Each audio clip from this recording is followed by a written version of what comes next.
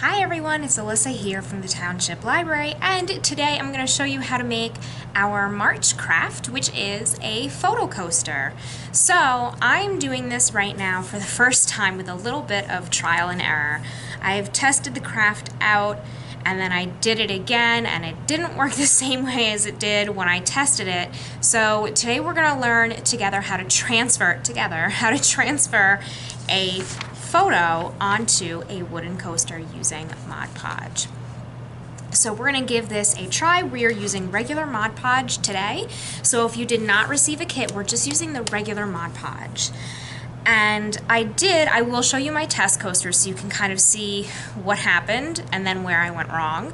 So when I did my test coasters, I did it two ways. They usually say you need to use a laserjet printer, but I know most of us at home have an inkjet printer.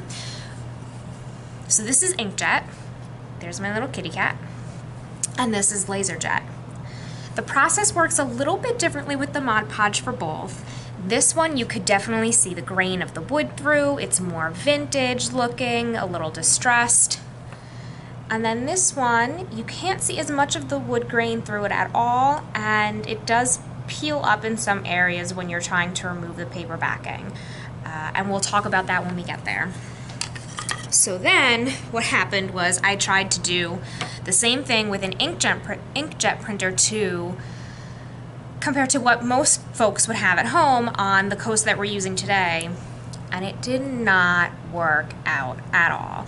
I'm not sure why, so we're going to redo it together today. I'm going to do both inkjet and laserjet, and depending on the results of this experiment, 24 hours from now, I will be emailing everybody who got a kit and asking them if they would like a picture printed on our laserjet printer. Okay, so I have my two coasters here so I can try out my two different methods.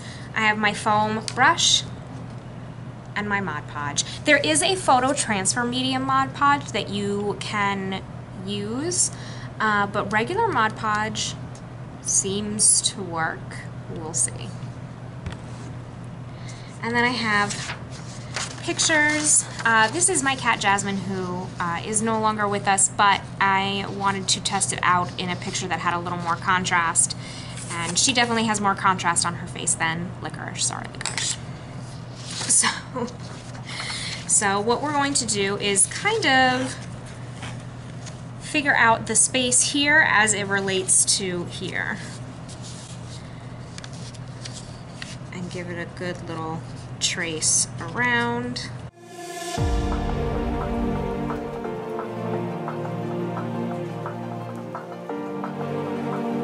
What we're going to do now is we're going to coat our wood with the Mod Podge. We want a nice thick layer, and that's what makes our image stick and transfer.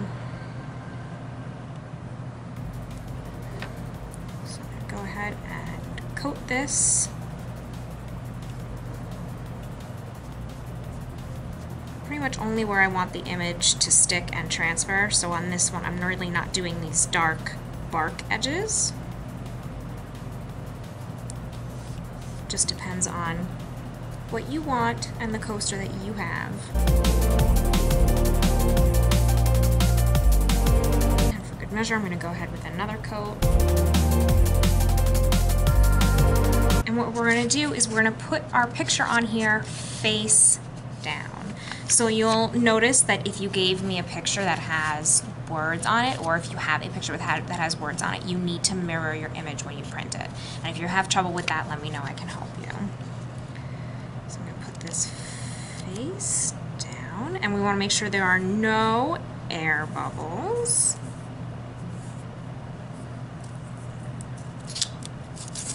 Do the same with this one. And then I'm also just going to kind of see this excess that's bleeding off the edge. I'm going to take that off right now. We don't need that.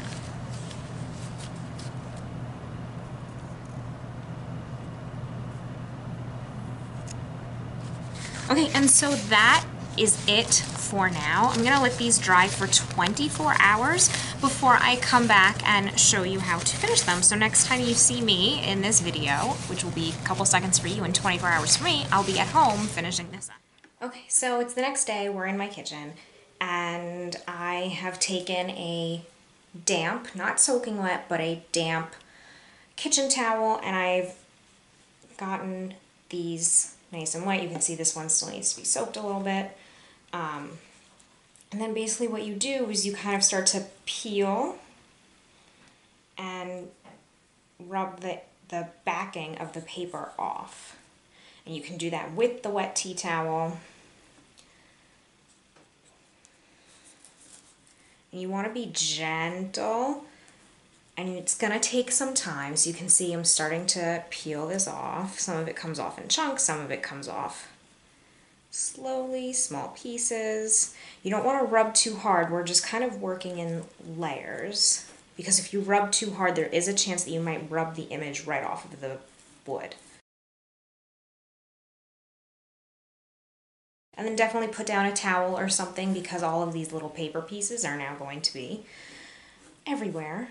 I didn't say that this wasn't messy, but it is satisfying. You can see Jasmine's eyes right there.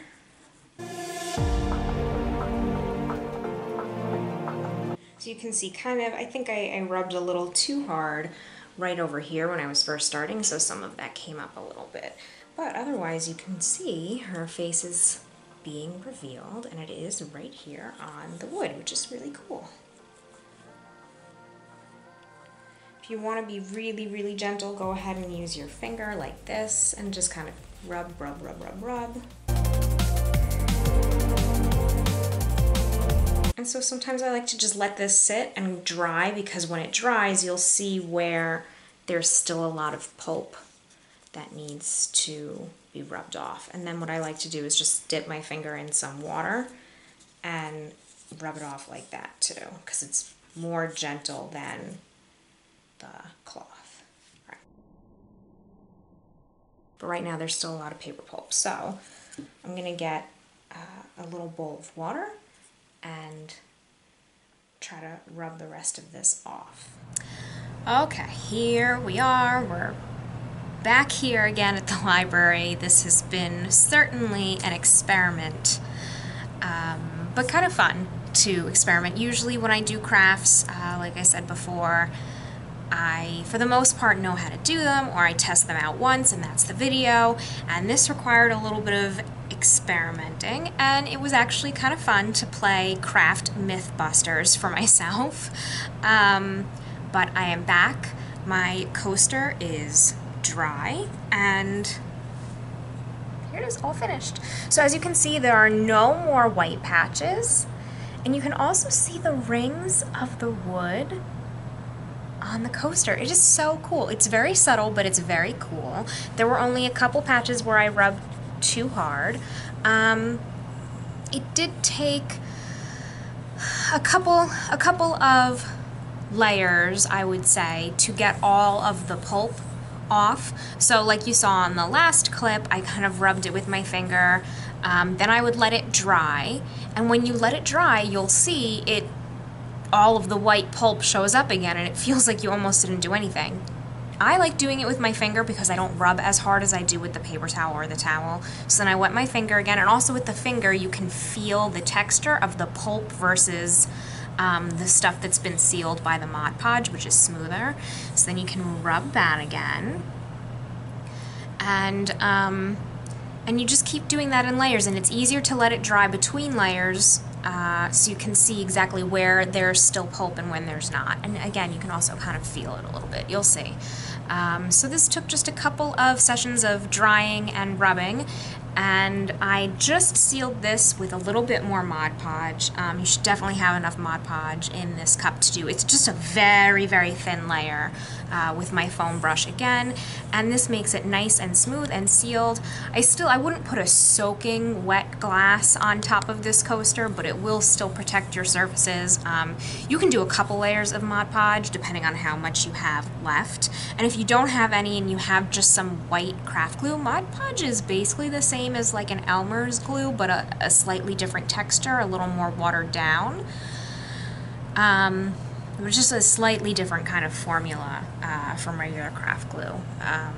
But yeah, so this has been sealed. You can see the wood grain through. It's very cool. So what became of the other one that you saw me doing that was unsuccessful from the inkjet printer? Here it is. And I did even seal it with Mod Podge. You can kind of see her, but not really. But anyway, I think the true winner is the laserjet printer and Mod Podge. And you can use regular Mod Podge. You don't need photo transfer Mod Podge. And that was my real experiment, because you'll see all over Pinterest people saying that you need the photo transfer medium, but you can do it with regular Mod Podge, which is what we're using. That is it. That is my adorable kitty cat coaster. I love the pictures that some of you all were sending me of family and landscapes and quite a few beach pictures, which I think would look lovely on a wooden coaster. I hope that you all have fun with it. And if you do not get a kit, again, these supplies are super inexpensive. You can get any kind of plain wood coaster, whether it's this kind or this. You can find them at craft stores. I think the Dollar Tree has stuff like this. You can find them online at online retailers. And again, Mod Podge is so easy to find, and just print out your pictures. And if you do not have a laserjet printer, you can always go to any kind of store that has copies like Staples or anything like that and have them printed for you. All right, that is it for me for today. I hope that you all enjoy making your photo coasters. If you have any questions, please let me know. You know how to reach me. My email is on the front page of our website. You can leave a comment on any of these videos, wherever it is that you're watching. And so for now, I'll see you next time. Bye.